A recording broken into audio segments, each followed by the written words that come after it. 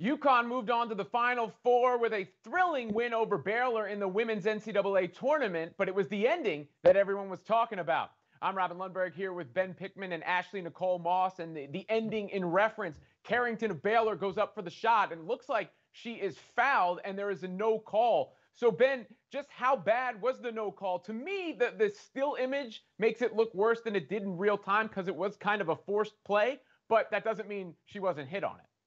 Yeah, but to me, I think it was more a question of who are you calling the foul on, right? It looked like DiJonai Carrington, when she went up for that shot, got fouled twice, right? And this is what she said, once kind of in the face, a smack in the face, and once in the arm as well. And the picture certainly proves that. And I think the video in real time does as well. And that's why when she hit the floor, you know, she had that look, that puzzlement look on her face, and she actually mouthed what? And you could see that on the cameras. And I think that was a really fair response, right? There's no guarantee, though, let's be clear, that she would have made both free throws. There's no guarantee that Baylor would have won the game. And if you think back just a couple possessions earlier, you know, Baylor was only in this position because UConn, Kristen Williams, she missed 2 free throws to keep it at a one-point game. So there was a lot of missed opportunities on both sides. You can't say Baylor lost the game because of the no call, but certainly I think it was a foul, a question of which foul. Could have been 2 fouls, and I certainly think the reaction that it sparked is justly deserved, right? It definitely was a foul in my opinion. Well, Ashley, and the reaction comes from when you see a game that is that great, and it's not determined in a way that everybody, you know, feels great about coming out.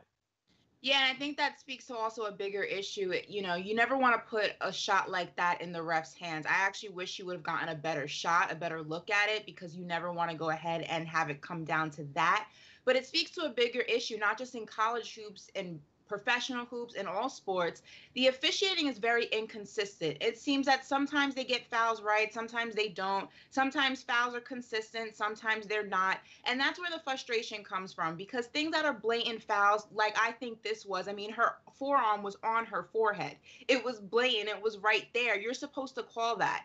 And in a game like this, in a game that matters this much, you're supposed to get the calls more right than you get wrong. And it seems that a lot of the times officiating across the board is missing these game-deciding calls. And it's frustrating. As a fan of the game and as a player of the game, it just cannot happen. And that's where the work needs to be done to be corrected.